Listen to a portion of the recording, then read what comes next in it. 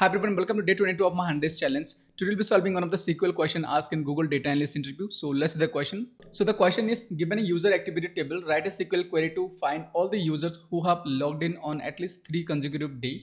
We have the table here, you can see. We have the user ID, we have the login date. We need to find out those users who have logged in continuously 3 days, which is consecutive 3 days. That means without any break or without any leave continuously. So let's write query to solve this question. I have already created the table and inserted the data to solve this one. So let's go into pgadmin 4. Now here you can see I have already created the table and inserted the data. Let's see the data again. Now I can see we have the same user ID, which is here, and we have their login date. Now if you want to see the user ID 1, the login date, first login date is 1st of August, which is 2024. The second login date is 2nd of August. So this user has logged in for 2 days. We need to find out the user who has logged in for at least 3 days continuously. So this user has logged in for 2 days, but the second day this user logged in, that is 5th, right? So that means they stick a break here, right? And then another logged in for the same user, that is on 7th. So this user has continuously only logged in for 2 days in this record. Now for 2, you can see the 2 has logged in for 1st August, the 2nd August, 3rd August and 4th August. So that means this user has logged in for 4 days continuously, right? So this is the users that we are looking for. So same way we need to find out the users who has logged in continuously for 3 consecutive days. Now let's see how you should tackle this type of question. Whenever you get question like this, find out the customer who has purchased consecutively in every month or maybe in every day or every week. So this is how you'll be solving it. I'm going to use a window functions here and simple CTE to solve this question. Okay, so I'm just going to select first of all the user ID. So user ID, my first column, then I'm going to select login date. So these 2 columns I'm selecting. I'll have the same result here. Now I want to build a logic here using case statement here. So I'm going to say case and when, and I'm going to build a logic here. So let me end the case here and I'm just going to save it as n sticks. Okay, so case goes with else logic. So now I will put my logic here. I will use the logic here. Okay, so I'm going to say when login date equals. Now I want to build a logic here. I want to see that if this user has logged in the previous day. So the previous day, if you see here, this would be the previous day would be this, right? So 1 row above. Now here the previous day would be the 1 row above, but unfortunately we do not have the previous day, but we have the previous record, correct? So I want to see here if the difference between current date and the previous date is 1 day. That is what I want to check here. So I'm going to say when this login date equals. Now I'm going to use a window functions called leg to get the previous record. So the previous record on this login date, and I will need to use over here, and I will do partitions by user because I want to find out for each user's ID and the previous record date. So partition by user ID, and I need to do order by login date ascending. Okay, so by default it's going to be ascending. Okay, if this current date and the previous date plus 1 day, here I will say 1 day. Now I would say interval 1 day. Okay, so with the logic I'm building here, I'm saying if the login date, which is if this login date, that means the current date, the current row date equals to the previous row. So using the login date and this leg functions, I'm getting the previous record date. Now I'm adding 1 day using this interval functions here. So I'm saying the previous date, which is the 1 row above date plus 1 day, if they are equals, like here if I just add with this one, if I just add 1 day, so it's going to be this, right? So here they will be equals. So then I want to give a value called 1. Okay, else I want to give a value called 0. So this one I want to call it stick. So let me run it and I will show you what I meant here. So let's see, I need to just check when this login date equals. Okay, I put 2 when here, so I will just delete 1 when. Let's kind of run it now. Okay, now you can see here this user, which is user ID 1, has logged in on the 1st August, and that has got stick as 0 because no previous record found. Now this user ID, which has again the same user ID 1, that user has logged in on the second day, which is 2nd August, but the previous day plus 1 day is going to be this day, right? So they both are equal. That's the reason I'm giving it 1. Now the second time it has logged in on 5th, so it's not matching with the previous day plus 1 day, so it's getting 0. So this is how it is working. Now if you see the user ID 2, it has logged in on the 1st August, so got 0 because no previous date found. Now on the second day it has logged in on the 2nd August, and this you can see it got the, which is stick 1. And then this user again logged in on 3rd, so the previous record is going to be 2, and 2 plus 1, that means again 3, so that is got again 1. Here it's 4th, it has logged in again on the 4th August, and the previous day was 3, so 3 plus 1, that is going to be 4, so that means it is again getting 1. So this user has logged in continuously from 1 2 3 4, right? So it has logged in more than 3 days. So this is what we need. Now if you see this users, which is 3, it has logged in for 1st, 2nd, 3rd, right? This is the also users I need. Now you can see here the same logic here. Okay, so this is the same logic I have used. Now if you want to verify it, user 4 has logged in on 2nd August, so no previous record found, so it got 0 in this stick.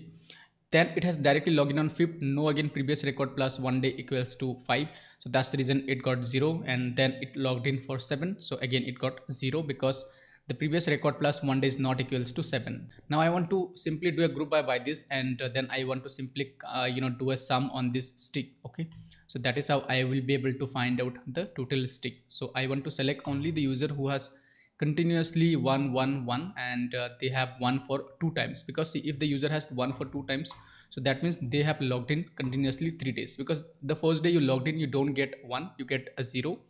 The second day if you logged in, then you get 1. Again, if you logged in for the 3rd times, you get again 1. So basically if a user has a 2 1, that has logged in 3 days continuously. Okay, so this is what we need to find out.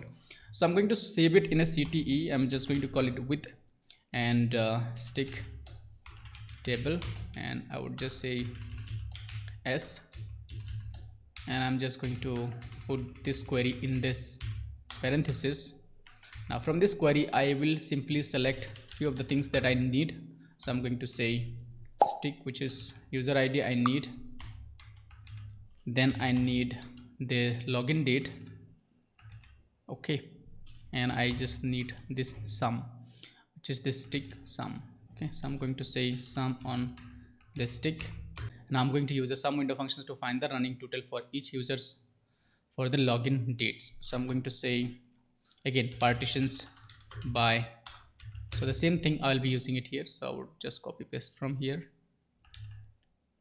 So partitions by user ID order by the login date in ascending, and I'm just going to call it sticks. Okay, now same name I can give, or I think login sticks, or I can say consecutive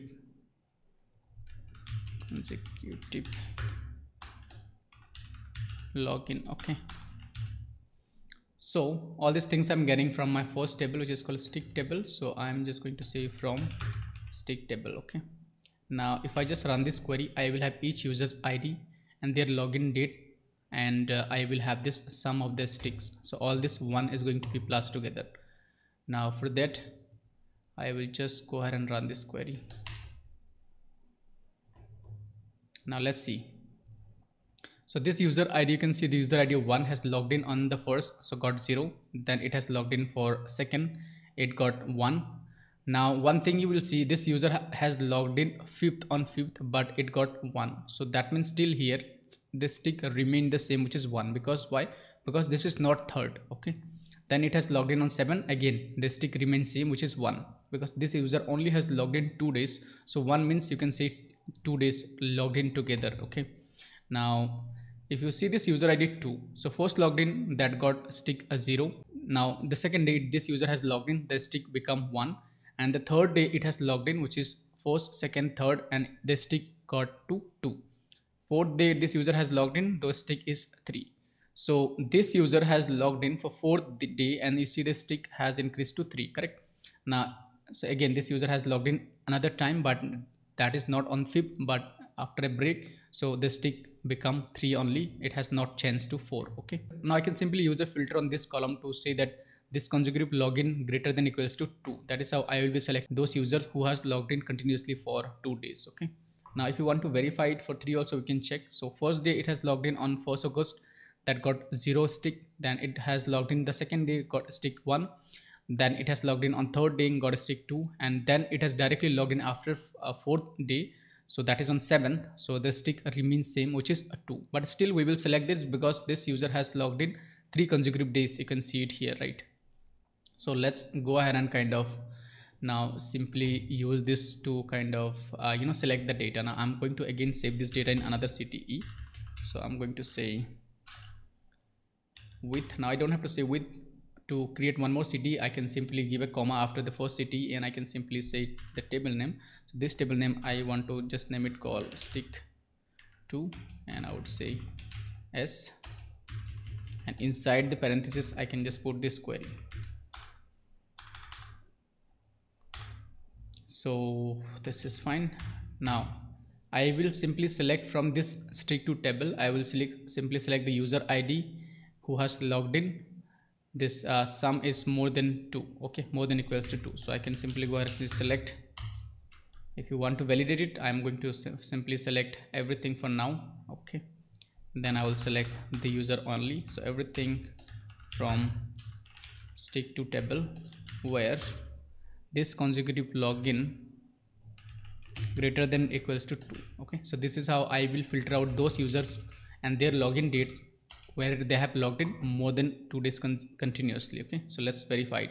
So user ID 2, you can see this user ID has this stick. Okay, now this user ID 3, so 2 user ID who has logged in for 3 days. Now I cannot see the day 1 here again because we have filtered by the stick 2. Now if I just need only the user ID, so I will simply go ahead and say user ID, or I can say distinct user ID.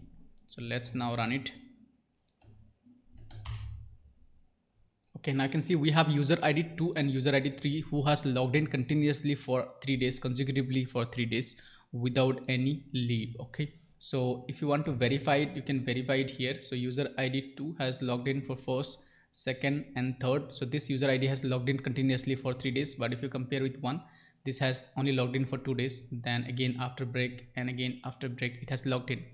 Similarly, if you want to check for 3, it has logged in 1, 2, 3 continuously for 3 days. Then it took a break and then it has logged in on the 7th. Okay, now 4th has logged in not continuously. You can see not consecutively. So it has logged in for 2, 5th and 7th. So that means we are getting the right records.